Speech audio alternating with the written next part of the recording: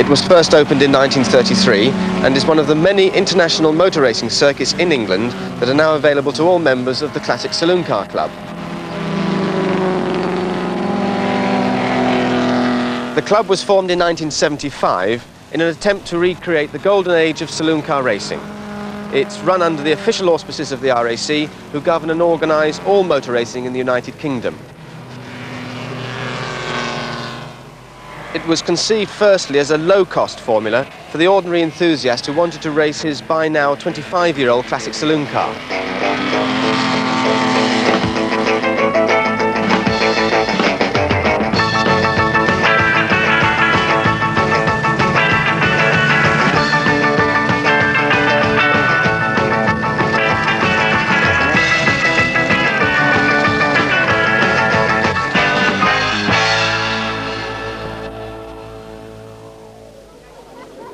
Motor racing began almost as soon as man invented the first car in the late 19th century. The first motor race was held in 1894 from Paris to Rouen and was won by a French de Dion car at an average speed of just 12 miles an hour. Much faster cars soon appeared, and by the early 1900s many now famous makes of cars such as Bugatti, Mercedes and Bentley were being driven in all sorts of races, but mainly on closed public roads.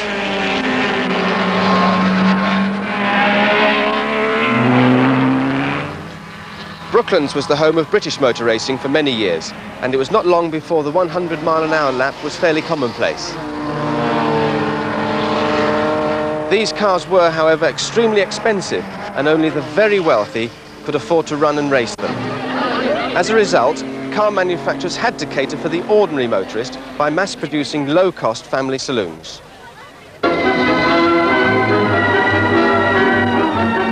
Once again, Earl's Court houses Britain's annual motor show. And if your pocket won't stretch this far, well, accent this year is on the family man's car. The Standard 8 is one of the new babies designed for the man with the not-so-hefty back balance. Now for a glimpse of the cheapest of them all, the Ford Popular, a lively 10-horse job that costs £390 all in. Baby Austin, modern version of the pre-war favourite, is another not-so-expensive model. But you have to pay extra for luxuries like this. On to the Morris Minor travel. These cars did perhaps 55 miles per hour and 40 miles to the gallon.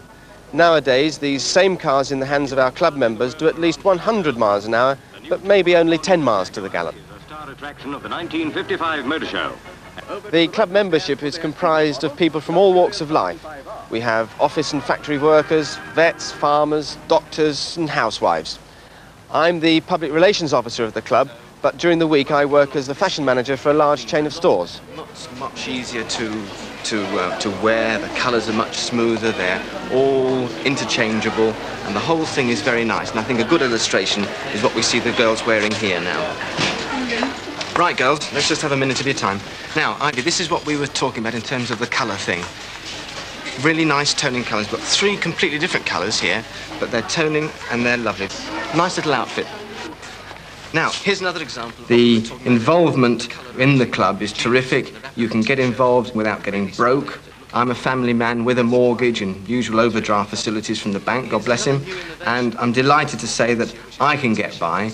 My car is jointly owned with my boss from work, funnily enough, and he and I run the car together. Monday to Friday, he's my boss. On Saturday, Sunday, I give him a bit of stick and teach him how to run a motor car. I first started with a total lack of any mechanical knowledge, and the work I did was involved purely and simply in sweeping up and making the cups of tea for the other lads. It got a bit expensive, so of necessity I had to learn, and with a great deal of help from my fellow members, I got to know a lot about my motor car, and in fact, in the 3 years I've been a member of the club, instead of now having to rely on others, 9/10 of the car that I'm driving at the moment is built with my own hands. The biggest thing about the hobby is that you've got to enjoy the mechanical aspects of it as well as the driving. Some of our members in the club have got enormous facilities, and one such person is Malcolm Golden, who is an old racing colleague of mine from way back in the old days. He lives in the adjacent village to me, and it was through him that I learnt most of the things I now know about my car. He's got the facilities, he's got the knowledge, he's got wide background both in and out of motorsport, And it's people like him who are able to help members of the club like myself who've got little or no expertise in gaining the necessary knowledge so that we can get to the start line and also be competitive, if not actually beat him.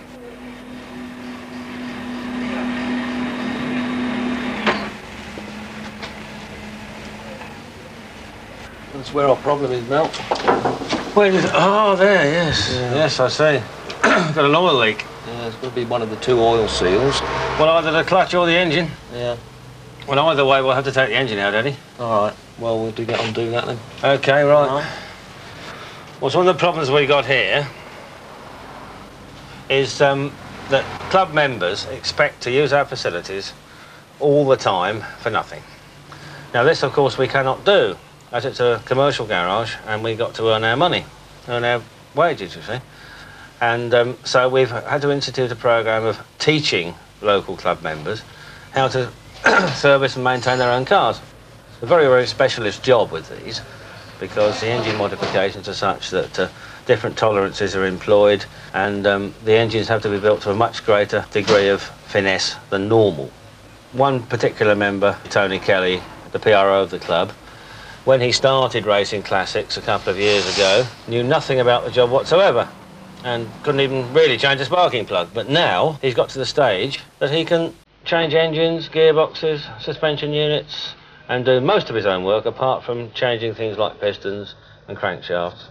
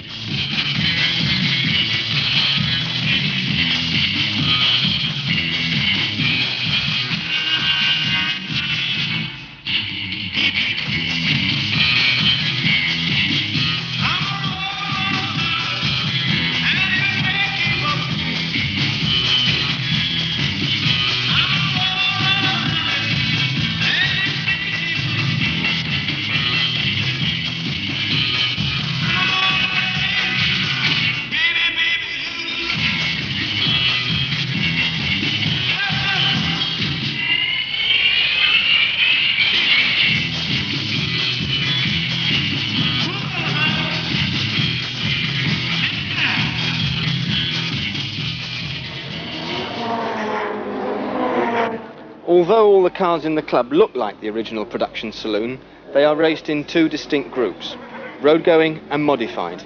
The modified series are allowed freedom of conversion, while the road-going cars are virtually standard. Within each of the two classifications, there are 4 distinct engine sizes which race against one another.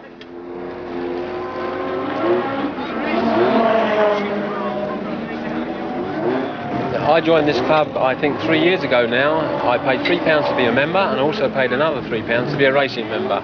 It's a very, very cheap way of getting into motor racing. For instance, the first car I purchased to join the club was a Morris Minor. I paid £30 for it. We purchased it in the street. We put some improved wheels on it and various bits and pieces. And we entered our first race meeting, and that was it. And I think our overall cost, I think, for the first meeting was probably about £500 for the first car we ever had. Well, you've got to buy the car. This one cost me £120, and that's a fairly realistic buying cost. But you've then got to put it into a good condition, and you can spend £200 easily. Items like new batteries, all new steering joints, the tyres, this sort of thing. We spent something like £600 last year, but that was almost a complete engine build.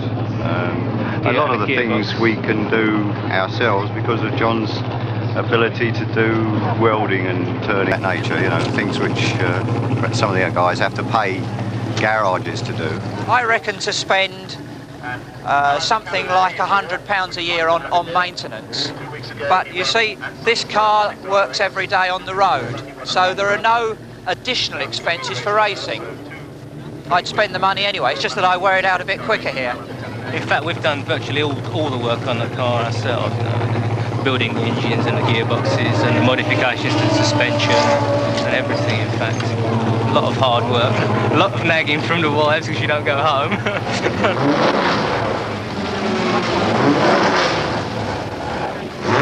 Thank you very much. All cars have